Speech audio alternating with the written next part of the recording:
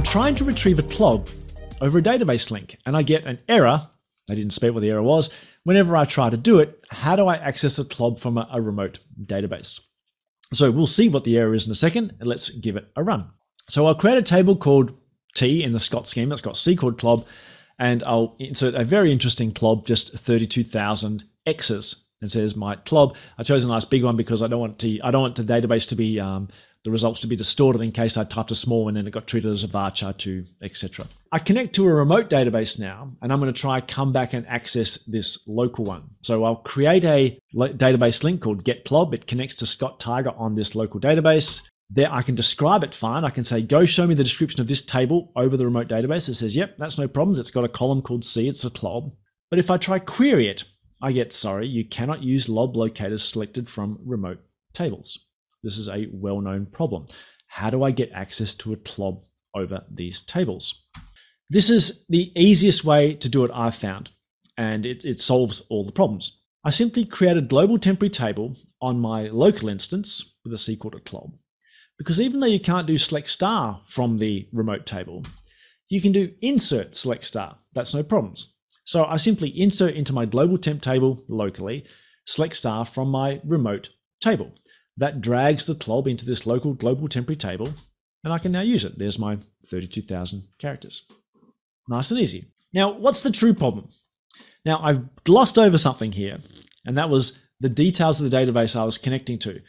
The true problem here is nothing to do with CLOBs and nothing to do with database links. The true problem is this. If I go look at that remote database, the one I created the CLOB in, it's a version 11 database. It's an old database. If I look at the database I'm currently on now, which is trying to talk to that version 11 database, it's a 12.1 database. So this is a genuine problem that existed a decade ago.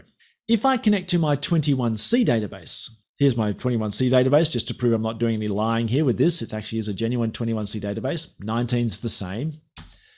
If I now go try query that database version 11 CLOB, once again with a database link, I get a better error message. It says, you can't do distributed LOBs, are not supported on anything before 12.2, which is what that demo was. It was version 12.1 to version 11, and I had the error.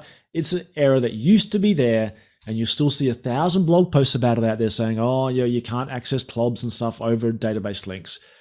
That's true back in 11.2 and 12.1. And that error message is the hint that says maybe this is a problem that's been solved. Let's have a look. Let's now connect to a version 19 database. Create a table with a CLOB in it, put in the same 32,000 characters.